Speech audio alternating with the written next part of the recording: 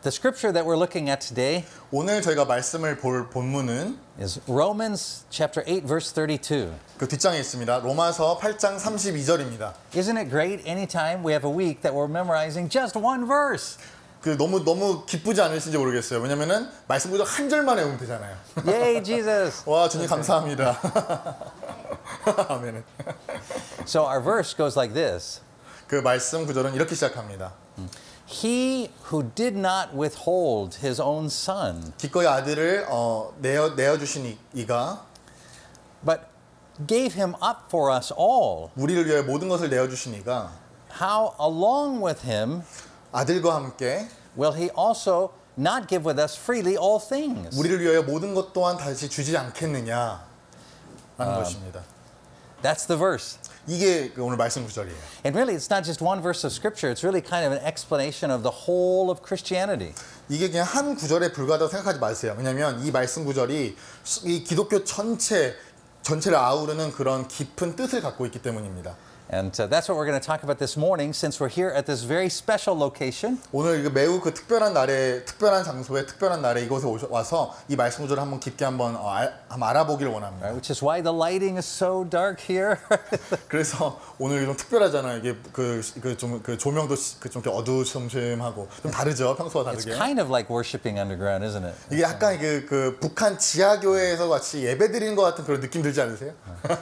But this building is on the property of a larger organization, a larger structure. 근데 사실 이제 물론 이게 훨씬 크고 더 큰 건물 형태를 갖고 있긴 하죠. Called the Korean Martyrs Museum.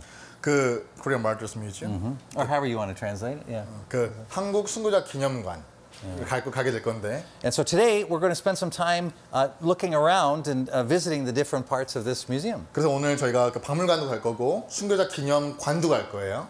And you have seen museums where dead people are honored before. 물론 선생님들께서 과거에 그 순교자 기념관 같은 데 많이 가보셨잖아요. 그래서 죽은 사람들 묻어 있고 그 사람들한테 이게 좀 어떻게 죽었는지 그런 거 기념하는 곳들 가보셨잖아요. Every country has museums that honor dead people. 모든 나라, 모든 사람들은요 다 죽은 사람들 중에서 업적을 남긴 사람들을 높게 이렇게 칭송하는 기념관들이 있습니다. And I'm not just talking about places where people are buried. I mean, people are buried, but I'm talking about special places where special people are buried. That the country honors these people and says these people are the most special people. 그런데 그냥 죽은 사람들을 그냥 아무나 하는 게 아니라 특별한 사람들이 특별한 일을 하고 어떤 특별한 업적을 나눈 분들을 오늘 한번 보게 될 거예요. So in North Korea, 북한에서는 tell me about the special memorial places that are there where there are dead people who are buried. That are said, these are the best dead people. 북한에서도 보면은 어떤 죽은 사람들 중에서 무슨 살면서 업적을 남겨서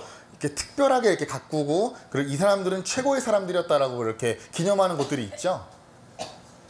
What are those places? Can you name them for me? 북에서 어떤 그런 곳이 어디가 있어요? 혹시 이름 아세요? 네?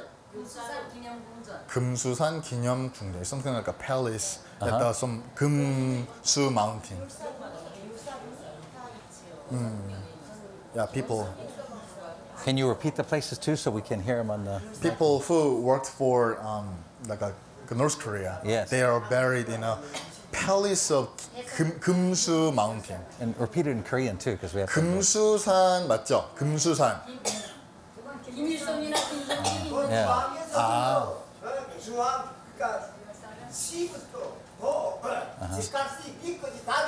아. 근데 기본이 혁명 투사라고 하면서 대성산이 혁명 열사분이 있거든요. 거기다 혁명을 했다. 되게 큰가 봐요. 엄청 큰가 봐요. 네. Yeah, this whole mountain, whole city is as a memorial. Right. So we have these special cemeteries in North Korea, which are for the heroes of the revolution. 그래서 그 혁명의 그 영웅들이 된 사람들, 주체자들이 된 사람들이 거기에 특별한 곳에서 이렇게 묻혀 있잖아요. Right. Just and they're the ones that are the really special cemeteries. 그리고 그분들은 북한 정부 입장에서는 정말로 중요한 사람들이기 때문에 그렇게 특별한 묘지에다가 이렇게 장사한 거잖아요. Right. So we have, for example, what is the name of the where Kim Jong-suk is buried? What is 김정숙이 그 어디라고요? 열사등에서. Right. 열사 whatever. 열사. Yeah. 예, 열사의 거기. Okay, great. So, you know, you can tell a lot about a country by the dead people that they think are the most important. 그래서 선생님들도 이제 그 어느 사람들이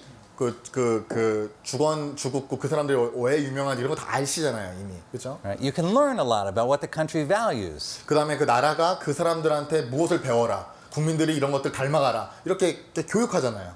Right? So in North Korea, the dead people that are the most honored are the heroes of the revolution. 그래서 그 죽은 사람들이 그 혁명에 주체된 사람들이다라 그러면서 막 찬송하잖아요. So we have the people that fought with Kim Il-sung when he was a guerrilla fighter. 김일성과 같이 그 북한을 세운 사람들한테 영웅이라고 칭하고 막 훈장 주고 막 그러잖아요. Right? And we know their stories and their heroic deaths. 그 사람들이 죽음을 다 바쳐서 목숨 다 바쳐서 나라를 세웠다 막 이러면서 막 찬사들을 하죠. Right? They're always dying protecting Kim Il-sung. 그리고 항상 그 목숨을 다 바쳐서 김일성을 보호하기 위해서 그렇게 알려져 있죠. Right? They're always throwing themselves in front of him to protect him from being 그래서 shot. 김일성한테 총알 날라오면 총알바지가 되면서 그럼 그 사람 영웅 되는 거 아니야, 그렇죠? Or they're killing all the Japanese people. 그리고 막 일본 사람들 막 많이 죽인 사람들은 막 특별하게 이렇게 되고. Right? Or they're killing the South Korean people. 그리고 남한 사람들 많이 죽인 사람들도 이게 또 이렇게 이렇게 엄지 손가락 치켜들죠. Killing the American people. 그리고 또 미국 사람들도 죽인 사람들은 막 박수 쳐주고 그러잖아요. Because what we're taught about these kind of cemeteries, these kind of memorial places, 그러니까 그런 그 죽은 사람들 장사하는 그런 기념관에서 우리가 가르침 받는 게 무엇이냐면 is that the most valuable death 죽음 중에서도 가장 영예스러운 죽음에 대해서 기념하는 곳이라는 거죠. the most honorable death 가장 그 영광을 받기 합당한 어떤 그런 곳이라고 우리가 배우게 되죠. is the death that you die when you are trying to defend your country. 어떤 나라를 위해서 죽은 사람들을 위해서 할 때 그렇게 칭송하게 되는 겁니다. Or in the case of North Korea, defending the revolution, 아니면 혁명을 지지했던 사람들, defending the Kim family. 김일성 그 가문들을 보호했던 사람들. And so these are the people who are held up to be heroes. 그래서 그 사람들이 북에서는 영웅으로 이렇게 높임을 받겠습니다. And of course, that's not just true in North Korea. 물론 그게 북한 사람들 입장에서는 그게 맞는 말이죠. Right? It's true in South Korea as well. 그리고 이제 남한에서 봤을 때도 그게 맞는 말이에요. Right? In South Korea, some of the most important real estate in South Korea is set aside for the purpose of honoring those people who died for the country. 그 남한에서도 보면은 뭐 유명한 사람도 있잖아요. 우리나라에 큰 업적을 남긴 사람들을 땅이 가장 비싼 곳에다가 이렇게 그 무덤 이렇게 해가지고 이렇게 막 사람들 찾아올 수 있게 하고 막 이렇게 하잖아요. Not only cemeteries. 단순히 공동묘지, 묘지뿐만 아니라. But, have you visited the Korean War Memorial Museum? Korean War? Korean War Memorial Museum? 혹시 그 전쟁 기념관 혹시 방문해 보신 적 있으세요? 한국에 있는 거?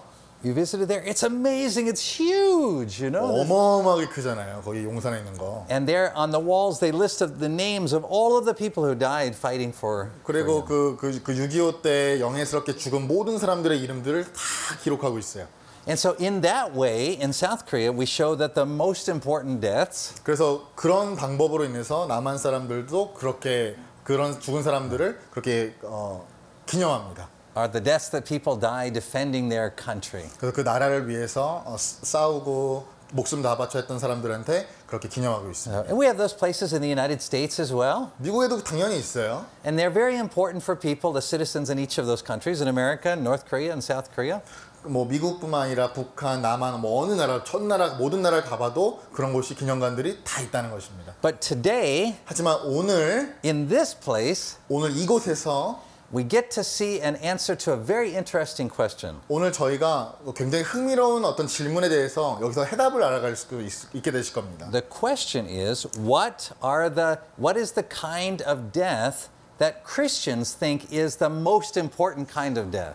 오늘 저희가 알아갈 그 답은 이 질문입니다.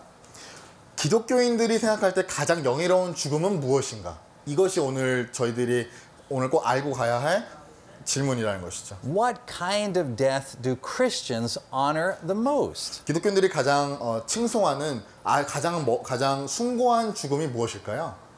And the answer to that question, I think, may surprise you a little bit.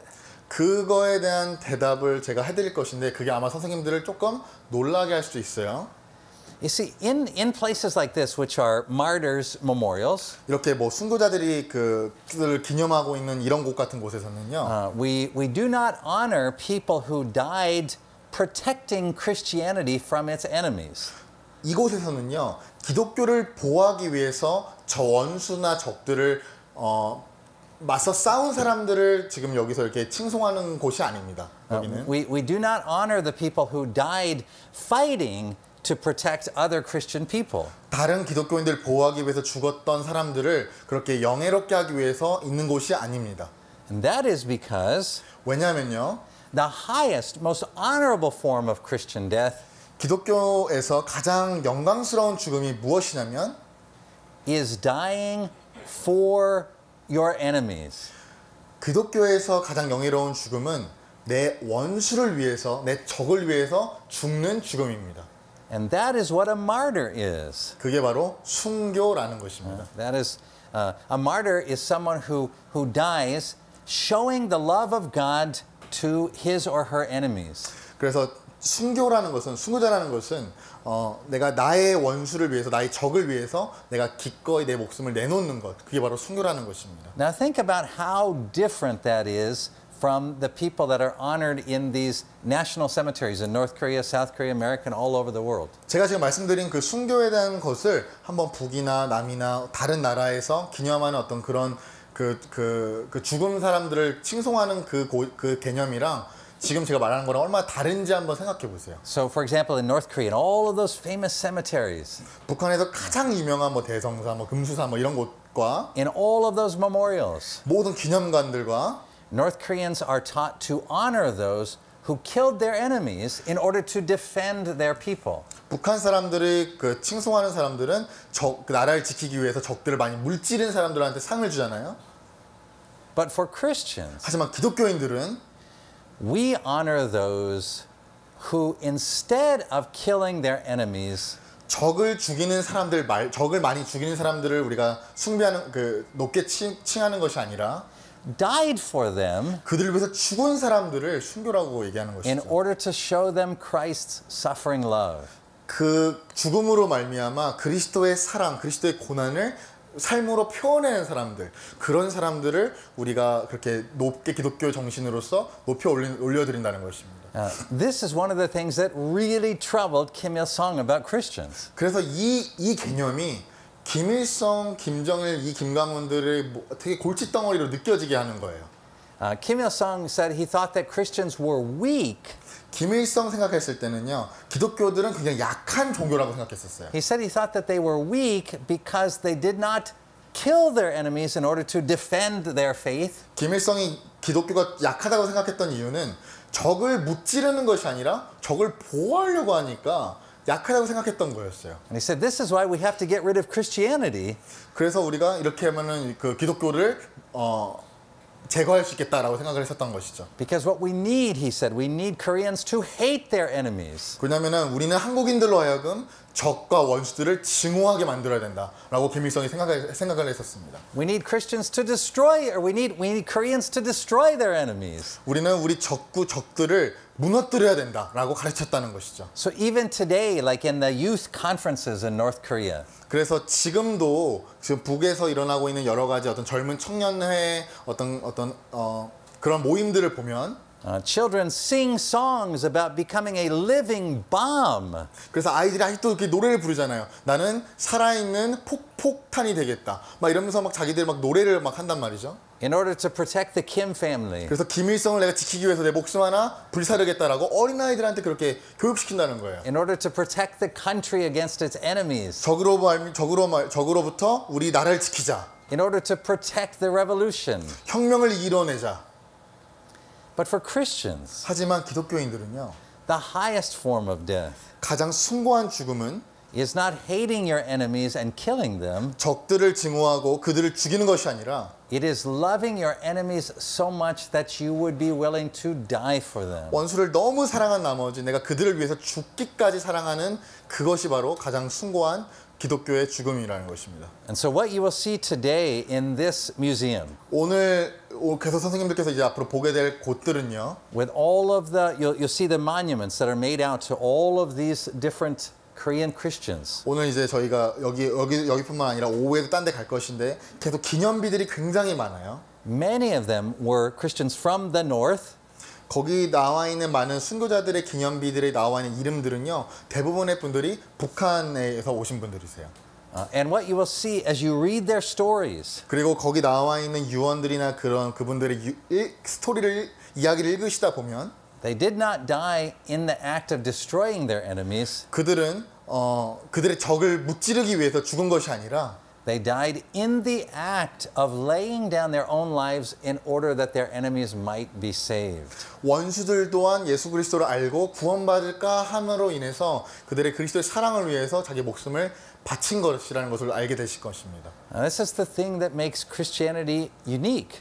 그래서 이 개념이 기독교를 유일무이한 어떤 특별한 종교로 만들게 하는 것입니다. This is why we know that Christianity is not an American imperialist religion. 그래서 기독교가 미국의 어떤 제국주의의 어떤 그런 느낌의 어떤 종교가 아니라는 것을 알게 되는 것입니다. Because Christians do not die for the sake of protecting a country. 기독교인들은요, 어떤 나라를 지키기 위해서 어떤 뭐 그런 개념으로 자기의 목숨을 바치는 것이 아니라 Christians don't protect that country from its enemies. 그 나라를 어떤 적들로 말미암아 보호하려고 죽지 않습니다. Instead, Christians die 기독교인들이 죽는 것은 because they are sharing the gospel. 복음을 전하다가 And the heart of the gospel, the very center of the gospel, 복음의 중심, 핵심, 그 복음의 그 진정성인 is that one verse of scripture that we just started with this morning, Romans 8:32. 그것이 바로 오늘 저희가 아까 같이 읽은 로마서 8장 32절의 말씀이라는 것입니다. It said that God himself, 하나님 스스로가 instead of destroying his enemies, 그 저 모든 적들을 파괴시키고 없애버리시려고 하신 것이 아니라 sent his own son 그 독생자 아들을 보내셔서 in order to die in their place. 원수를 위해서 원수를 사기 위해서 대속하기 위해서 그 아들을 희생시키신 그것이 하나님의 사랑입니다. The Father did not send the Son to protect the revolution by destroying the enemies. 아버지께서 아들을 보내주셔서 혁명을 일으키고 모든 원수들을 멸하려고 그렇게 아들을 보내신 것이 아니라 The Father sent the Son to die for his enemies. 그의 원수들을 구속하기 위해서 아들을 보내셨다는 것이죠. And that is the revolution. 그게 바로 진정한 혁명입니다. The true revolution. 진정한 혁명은 예수 그리스도의 희생인 The 것이죠. eternal revolution that can't be stopped. 영원한 혁명이기 때문에 그 누구도 이것을 멈출 수가 없습니다. The reason why Christian martyrs choose to die for their enemies then 기독교 순교자들이 그 원수를 위해서 자기들이 죽기로 작정한 이유는 is because all of us have some of the characteristics of our parents. 왜냐하면 우리 모두가 다 우리 부모로부터 성품을 물려받잖아요. We look like our parents. 우리 뭐 좋든 싫든 우리 부모님이랑 많이 닮았잖아요. But not only do we look like them physically, 근데 단순히 육체적으로만 그게 닮은 것이 아니라 right, but we carry some of their same characteristics or traits. 그들의 어떤 장점이나 어떤 성품이나 인품이나 이런 것들을 닮게 된다는 것이죠. I have to note that about Pastor Tim and Pastor Tim's son Caleb. 우리 디모데 목사님과 우리 그 아들 우리 갈렙을 한번 보면요. That if you watch them standing, they both stand the same way. 이렇게 한번 이렇게 서 있는 거를 같이 한번 보시면은 똑같은 모습으로 이렇게 서 있어요, 이렇게. And as I think about Pastor Tim's children, 제가 그 디모데 목사님 자녀들을 생각해 보면 I can see as they grow, I can see characteristics. I can see them being like Pastor Tim. 그래서 우리 자녀들이 성장하는 것을 계속 옆에서 지켜보니까 자녀들이 커가면서 우리 목사님을 되게 닮아간다는 거예요. Not just in the way they look, 그냥 이렇게 뭐 얼굴 생김새나 이런 것들 닮아가는 것뿐만 아니라 not just in the words they use, 그냥 뭐 언어나 단어나 어떤 구사하는 그것들이 닮아가는 것이 아니라 but in how they act. 어떻게 행동하는지 그런 것들이 닮는다는 것입니다. Now, to become a Christian 그리스도인이 된다는 것은 means to be adopted by God. 하나님에게 입양된다는 것을 의미하는 것입니다. But we are not only adopted by God, 하나님에게 그냥 입양되어지는 것뿐만 아니라 but it turns out He created us in the first place. 가장 그 모든 것의 시초부터 우리를 창조하셨다는 것을 말하고 있습니다. So that means that even before we become Christian, 그 말은요, 우리가 그리스도인이 기독교인이 되기도 전에 there is something of God's image that can be seen in any human being. 하나님의 형상이 모든 사람들에게 드러나게 된다는 것입니다. And the truest truth that can be said about human beings is that we are the children of God. 인간에게 있어서 가장 진실된 어떤 것을 생각해 보면 우리는 모든 사람은 다 하나님의 형상으로 지으심 받았다는 것입니다. But due to sin and death, 하지만 죄를 짓고 죽음이 이 세상에 들어오면서 we reject our membership in God's family. 우리가 우리의 창조주를 반역하고 우리가 하나님의 자녀로서 그 뭐 누릴 수 있는 권리들을 뭐 버렸다는 것입니다. And we live lives filled with sin. 그래서 우리가 많은 죄들을 지으면서 살죠. But that does not change the fact that we were created by God. 하지만 우리가 많은 죄를 짓고 우리가 악하게 살지언정 우리가 하나님의 형상으로 지으심 받았다고 하는 그 진리와 그 진실은 불변하다는 것입니다. It does not change the fact that in some way we still show the image of God even though it is broken. 물론 우리가 파괴되어지고 우리가 많이 죄를 짓고 못난 모습을 보이지만 우리 안에 계속 하나님의 형상이 남아 있습니다. So if we still have that image when we are broken, then how much more do we begin to have it after we reconcile with God and receive His adoption back into His family? 우리가 기독교인이 되기 전에도 이미 우리 안에 하나님의 형상이 그렇게 충만하다면 그렇다면 우리가 기독교인이 되고 나서 하나님의 자녀들로서 입양되어지고 나서는 우리 안에 얼마나 많은 하나님의 형상들이 드러나실까 한번 생각해 보세요. He sends His Holy Spirit to live inside of us. 하나님께서 성령님 우리에게 주셔서 우리 마음 속에서 내재하고 계시죠. And with His very presence inside of us, our character, our actions begin to be more and more shaped like Him. 그래서 성령님께서 우리 안에 내재하심으로 말미암아 우리가 하나님처럼 행동하게 되고 하나님이 기뻐하시는 행동들을 하게 된다는 것입니다. And one of the most amazing changes that happens inside of us 그리고 우리 마음 내면에서 가장 바뀌어져 있는 가장 신기한 변화는 And this can only come from God because human beings are not capable of this change that I am about to share with you. 그래서 제가 지금 말씀드린 것처럼 우리의 능력으로는 우리가 바뀌어지는 것이 아니라는 것을 알게 된다는 것입니다. The change that begins to happen in us 우리 안에 시작된 그 변화는 is that we no longer hate our enemies. 그 변화가 무엇이냐면 실질적으로 우리가 우리의 원수들 더 이상 증오하지 않게 되는 것이고 Now, this doesn't mean that we forget all of the terrible things that our enemies have done to us. 물론 과거에 그 원수가 나한테 했던 그런 나쁜 짓들과 악행들을 잊어버린다는 것이 아닙니다. But it does mean that we begin to see our enemies differently. 하지만 무엇이 변하냐면 그 원수들을 다른 관점으로 보게 된다는 것이죠. We begin to understand their actions differently than we did before we were believers. 우리가 믿음이 있기 전에 기독교인이 되기 전에 와 다르게 그 사람들 보는 관점이 다르고 그들에게 하는 말과 행동들이 다르게 된다는 것입니다. We begin to understand that our enemies are actually badly deceived. 우리가 알게 되는 게 무엇이냐면 우리 원수들이 정말로 나쁘게 속아왔구나라는 것을 알게 됩니다. We understand that they have been blinded. 그들이 정말 소경되었구나, 맹인되었구나, 그들이 눈이 있지만 보지 못하는 자들이었구나라는 것을 알게 된다는 것이죠. Blinded by sin. 죄 때문에 그들이 눈이 멀게 되었고 Blinded by this fallen world. 이 타락한 세상 때문에 그들의 눈이 감싸졌고 And blinded by the work of God's enemy, Satan. 우리의 주적인 사탄으로 말미암아 속아서 그들이 눈이 감겨졌다는 것입니다. Who always seeks to steal, kill, and destroy. 사탄은 항상 우리들에게 그 세상을 바라보면서 파괴하고 속이고 죽음을 생각하게 합니다. And what Satan most wants to destroy 사탄이 가장 파괴하고 싶은 것들 중에 단 한 가지는 is the image of God. 바로 하나님의 형상이라는 것이죠. And human beings are created in that image. 사람들이 하나님의 형상으로 지으심 받았기 때문에 So Satan wants human beings to be destroyed. 그래서 사탄은요, 그 사람들로 하여금 그 하나님의 형상에 무너지게 하길 원해요. And so what Satan does 그 사탄이 하는 게 뭐냐면 is he tries to deceive human beings. 그래서 사탄이 하는 가장 괴활한 방법이 뭐냐면 사람들을 속이기 시작해요. Into hating each other. 서로 증오하게 만들고 And committing such acts of hatred against each other. 그 증오로 말미암아 나쁜 악한 행동들을 서로 간에 하게 만듭니다. That they consider it a a service to God by destroying each other. 그래서 서로 파괴함으로 말미암아 하나님에게 반역하게 만드는 것입니다. But they are not serving God in this way. 하지만 그 방법이 하나님을 섬기는 것이 아니죠. Because God doesn't send His Son in order to destroy His enemies. 하나님께서 그 아들을 보내셔서 그 원수를 무찌르려고 아들을 보내셨죠. But to redeem them. 하지만 반대로 그들을 오히려 회복하기 위해서 보내셨어요. To save them. 그들을 구원하기 위해서 보내셨고, to transform them. 그들을 변화시키기 위하여서. And so that is why the highest form of death in Christianity 그래서 기독교에서 가장 영예로운 죽음은 is not killing our enemies. 우리의 적을 죽이는 것이 아니라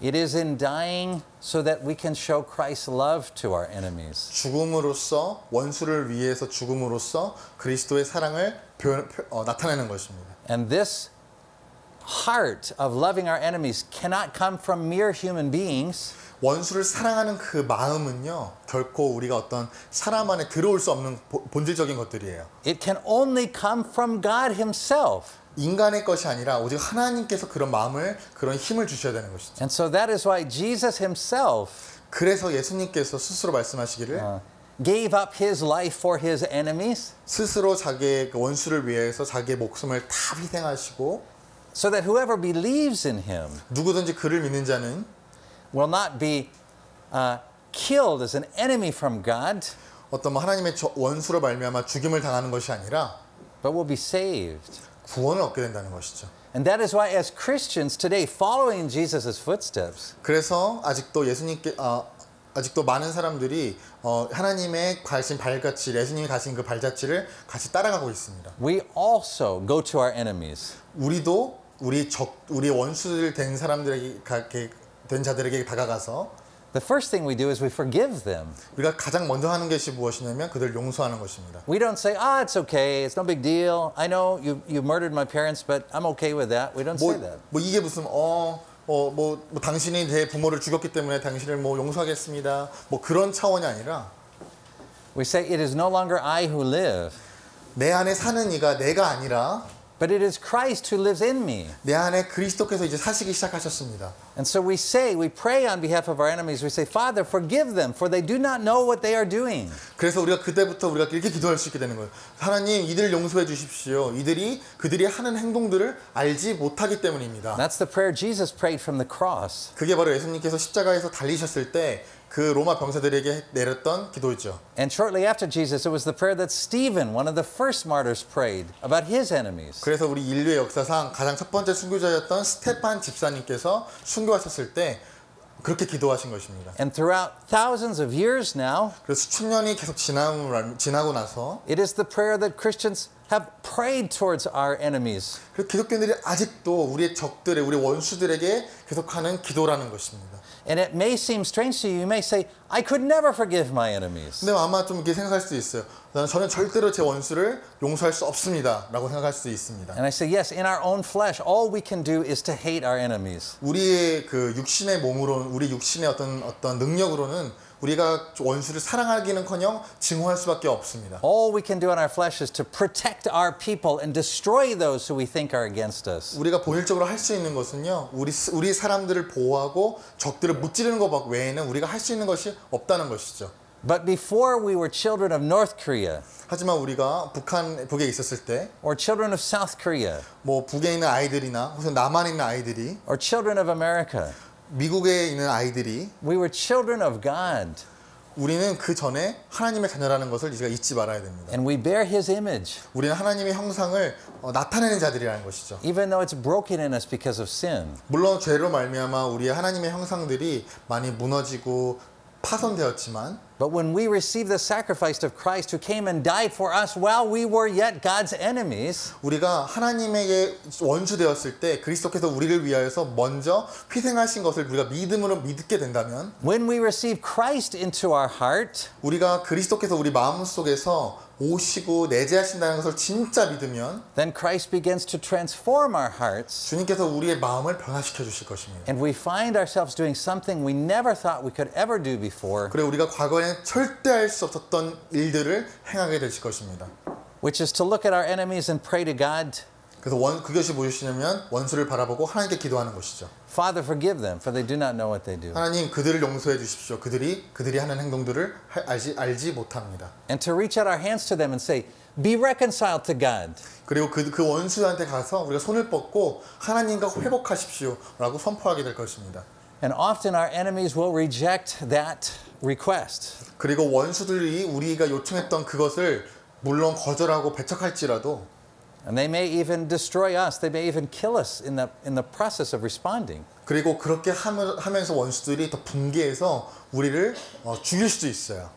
And if we die in this way, 하지만 우리가 그렇게 죽게 된다면 it is the most honored of Christian deaths. 기독교에서는 가장 숭고한 죽음이 바로 그것입니다. Because when we die that way, 우리가 그렇게 죽게 된다면 we most fully show the image of God. 원수를 위해서 죽게 된다면 그것이 바로 하나님의 형상을 드러내는 최고의 방법이기 때문입니다. Because the clearest image of God that we can ever see 하나님의 형상을 가장 분명하게 드러낼 수 있는 방법이 바로 순교라는 것이죠. is of Jesus laying down his life for his enemies. 예수님께서 우리의 원수됐던 우리를 위해서 죽으셨듯이 And so now, as we begin to look around in this place, this museum today, 네, 오늘 그 사랑을 묵상하시면서 오늘 오늘 여기 박물관이나 기념관이나 이곳들을 돌아보시게 되실 텐데, this is the thought I want you to have in mind. 오늘 이것만 한 가지는 꼭 마음을 지니시고 보셨으면 좋겠습니다. The greatest, most honorable death is not to die for your country. 가장 영예로운 죽음은 나라를 위해서 목숨을 바치는 것이 아닙니다. It is not to die protecting your people. 여러분들의 사람을 위해서 목숨을 바치는 것이 가장 영예로운 죽음이 아니라는 것이죠. It is not to die on behalf of the revolution. 혁명을 위해서 목숨을 잃는 것이 가장 영예로운 것이 아닙니다.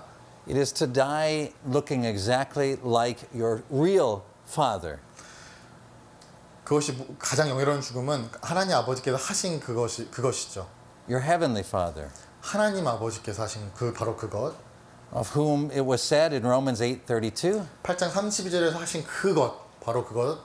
He who did not withhold his own son, 아들을 아끼지 아니하시고 but gave him up for us all. 우리 모두를 위해서 기꺼이 내어 주신 이가 How will he not with him 아들과 함께 also freely give us all things?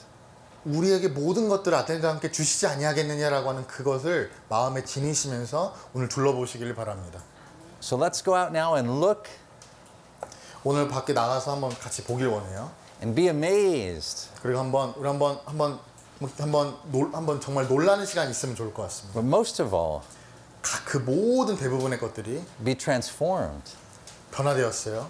as Christ works in your heart 우리 안에서 역사하시는 그리스도로 말미암아 to help you to forgive your enemies. 우리의 원수를 사랑할 수 있게 만드셨다는 것이죠. So that one day, 어느 날 like the people you see here, 언젠가 우리는요 여기 지금 보셨던 많은 분들처럼 you too may die for your enemies 여러분들도 여러분들의 적을 위해서 죽으실 수도 있으십니다. with the suffering love of Christ. 그리스도의 고난과 그리스도의 그 사랑을 전하기 위해서. Amen. 아멘. 황찬우 스님, would you close us in prayer? 알겠습니다. 제가 기도하고 예배 마치도록 하겠습니다. 하나님 오늘 귀한 자리 허락해 주시고 귀한 말씀 허락해 주시면 감사합니다. 우리를 위해서 아끼지 아니하시고 아들을 희생시켜 주셔서 우리를 양자 삼아 주신 하나님 아버지를 찬양합니다. 오늘 그 하나님의 사랑을 삶으로 살아낸 분들을 우리의 선조들을 믿음의 선조들을 바라보게 될 때 하나님 우리들의 마음에 깊은 깨달음이 있게 하시고 단순히 바라보고 가는 그런 여행이 아니라 정말 하나님 마음 안에 우리 마음 안에 하나님의 깊은 울림이 우리 오늘 보고 가는 이 견학 가운데 충만히 있을 수 있도록 주께서 축복하여 주시옵소서. 순교자의 어떤 정신을 배울 수 있는 귀한 시간 되어줄 수 있도록 주께서 축복하여 주시옵소서. 감사합니다. 예수님의 이름으로 기도드립니다. Amen.